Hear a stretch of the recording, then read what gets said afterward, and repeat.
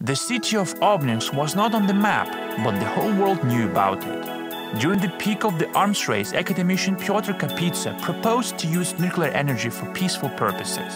8 years later, the USSR launched the world's first nuclear power plant. The secret object V was located in the Kaluga region near the station Obninskoye. For a long time, Obninsk was a closed city with special permits for entry and exit. Obninsk became the first science town. 10 institutes conduct research in nuclear physics, atomic energy, meteorology, radiology, radiation chemistry, and geophysics here. Attractions of Obninsk match its scientific profile. They include a meteorological tower, the highest in Europe, and a monument to the pioneers of the nuclear submarine fleet. Nowadays, the first nuclear power plant has become a unique museum.